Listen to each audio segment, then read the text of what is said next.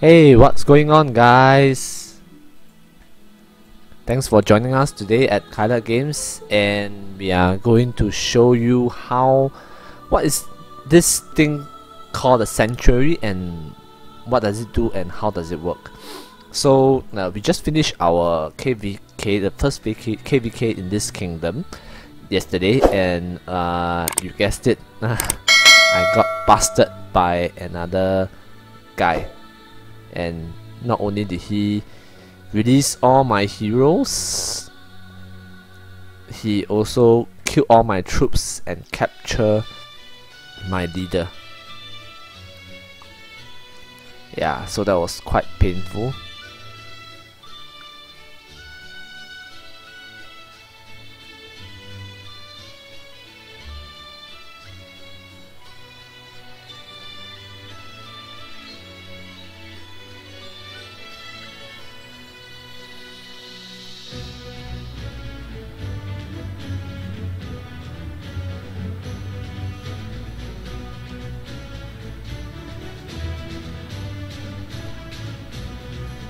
$146 million might, okay, versus my account, which is 20 million might at that time. Anyway, so having lost all my troops and I do not have much infirmary spare capacity of only 106,000. I had around 250,000 troops, so half of my troops is gone. So where do they go? Because before this update with the sanctuary, usually those troops that's not inside your infirmary will be lost permanently.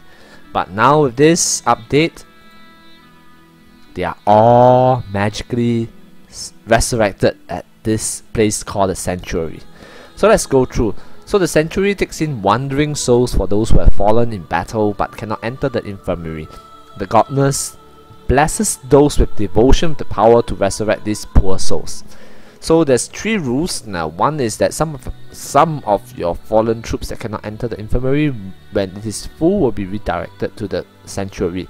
Sanctuary effects: sanctuary capacity, devotion, production speed. Devotion granted from divine tasks will grow stronger as you increase your castle level. Third, troops killed in wonder battles will not be able to enter the sanctuary. So royal wonder, feudal wonders, royal chalices, base, forts, etc. Troops killed will not be able to enter the sanctuary, even though your infirmary may be full. Okay, so there's a few tasks that's inside this sanctuary. One is divine resurrection. Devotion will be produced when there are troops that require divine resurrection in the sanctuary. Use devotion to resurrect your troops. More devotion is required to resurrect higher tier troops. Devotion production speed will slow down as the number of wounded troops in the infirmary increases. So the more troops that's inside the infirmary, then production speed will slow down. So the idea is basically to get your troops killed inside the infirmary first. Divine tasks. Divine tasks will be available when there are troops that require divine resurrection in the sanctuary. Yes, complete divine tasks to earn devotion. Divine tasks you have completed will reset daily and can be completed again. Gain more devotion from divine tasks by increasing your castle level. Yes. So you can see that these are the different levels and the devotion base per hour and the sanctuary capacity.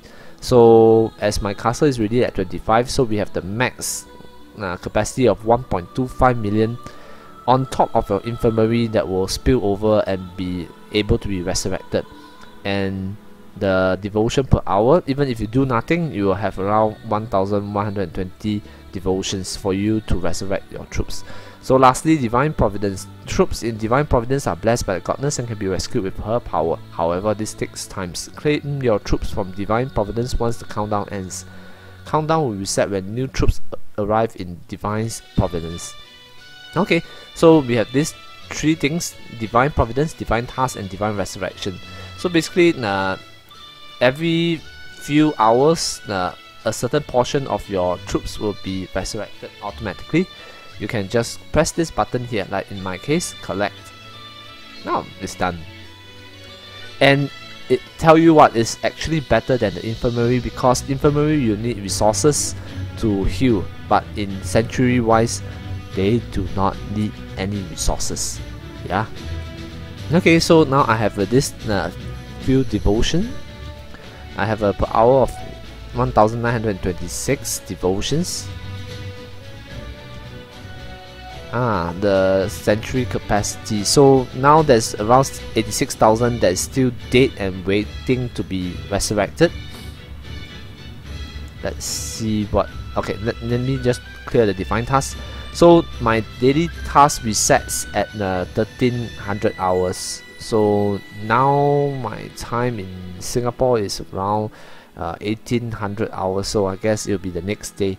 So anyway, these are all the tasks. You can see: open mystery boxes, complete hero stages, hit monsters, send guild help to your guild mates that get dark essence, complete admin guild tasks, gather food, gather stones, gather timber, gather ore, and gather stone. So these are all the respective devotions that you can earn. I'm going to click collect all, so that will add more devotions, and I can almost resurrect all of them already because I have 80,000 out of 86,000. So let's just do it. So it's not a 1-for-1 actually. Yeah. So you need more devotions.